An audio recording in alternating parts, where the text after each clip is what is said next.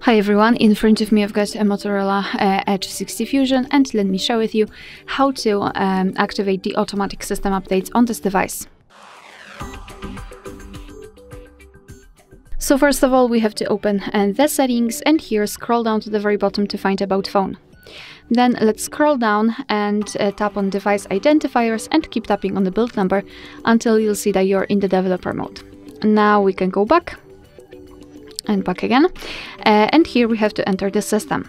Now let's tap on developer options, and after scrolling down just a little bit, we've got this automatic system update. So let's tap on the switcher to turn it on, and from now on your device is allowed to apply the updates whenever it will be restarted. Of course, you can turn this option off just by tapping on the switcher again. Alright, so that will be all. Thank you so much for watching. Please hit the subscribe button and leave the thumbs up.